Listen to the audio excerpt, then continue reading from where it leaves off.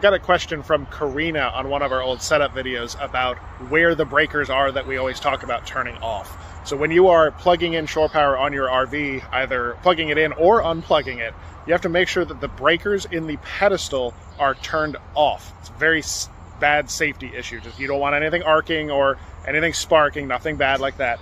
So we actually found out looking at this pedestal that the people that left here this morning did not turn theirs off before leaving this site. So let's do that right now for them.